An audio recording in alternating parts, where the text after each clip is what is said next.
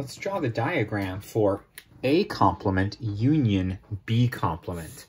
Just going to quickly draw myself the two-circle Venn diagram. There's one circle for A, there's one circle for B. I'm going to label the outside as S. Some teachers use U for universe, but I use S for sample space. And in this diagram, I'm going to get to shade in all of the sections that are not inside of A, or also not inside of B.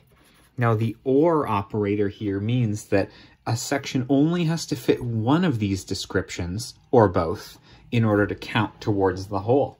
So I can do each of these individually and then just be sure not to double shade anything. I get to shade anything that's not inside of A. So this section here on the very outside is definitely not inside of A. And this section here is also not inside of A because it's inside of B. I didn't shade this because it is in the A circle. Get it? Now I also get to shade sections that are not inside B. So I don't get to shade this because it is inside the B circle, but I do get to shade this section in addition because it wasn't inside B.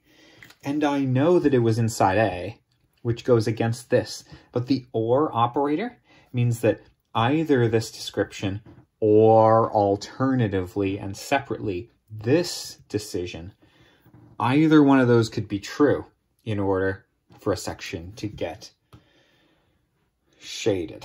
That's it. I'm going to show you one other quick thing here about factoring out this complement. The same way as if you start with 2x plus 6 and you pull a greatest common factor of 2 out and then divide both of those terms by 2, you're going to be able to factor out the complement here as well.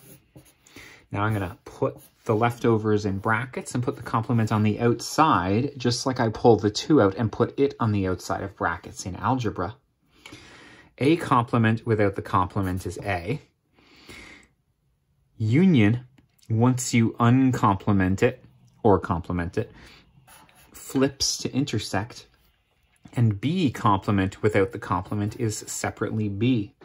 So you should get the same diagram if you do A intersect B, and then you complement that whole thing.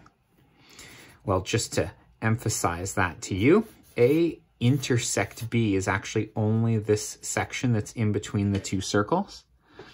And then when you complement that, you end up with this. The sections that were not shaded here are shaded here, and the section that was shaded here is not shaded here. That's the effect of the complement. Cool. 2 different ways to solve that same problem, and you understand both of them. Congratulations, and best of luck.